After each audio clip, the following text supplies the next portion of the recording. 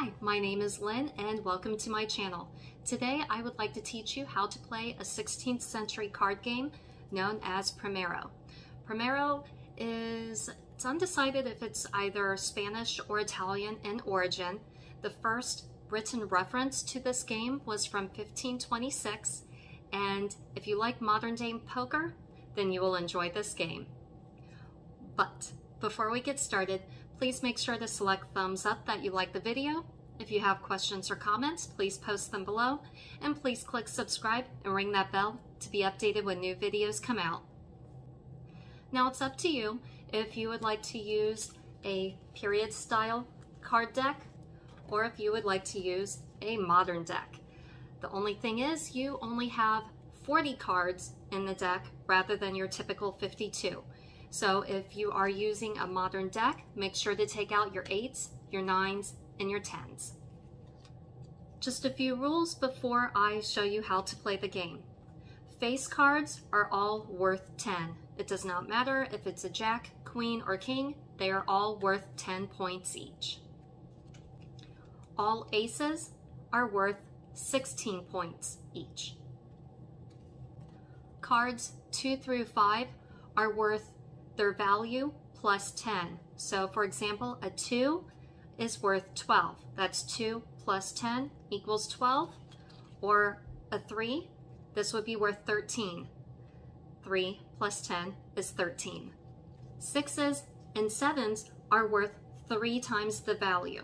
So for example, 3 times 6 is 18, and 3 times 7 is 21. And just like in modern day poker, there are different hands. For example, a chorus is a 4 of a kind.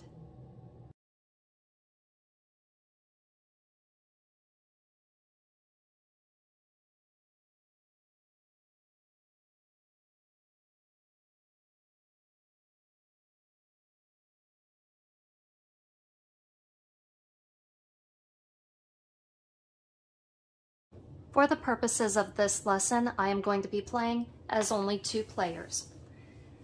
Now, 4 cards are to be dealt to each player.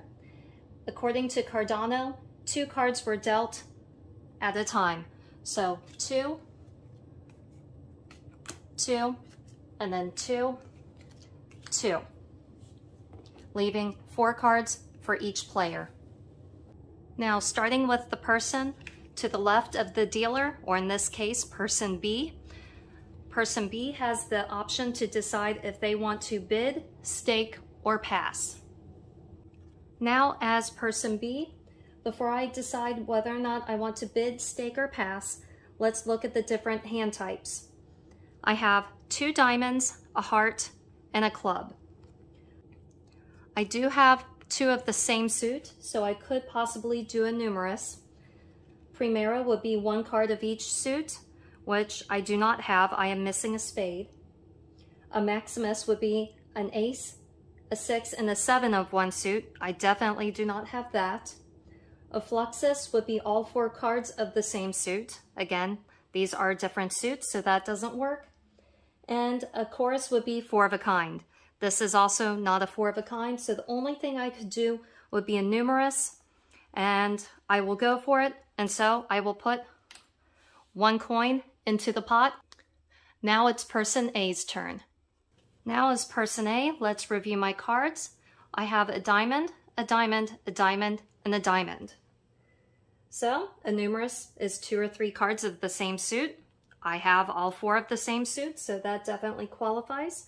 1 card of each suit to be a primero. That does not qualify. Maximus is ace, 6, or 7 of 1 suit. That does not qualify. Fluxus is all 4 cards of the same suit. This is what I have. I have a Fluxus. So I will stake the bid of person B.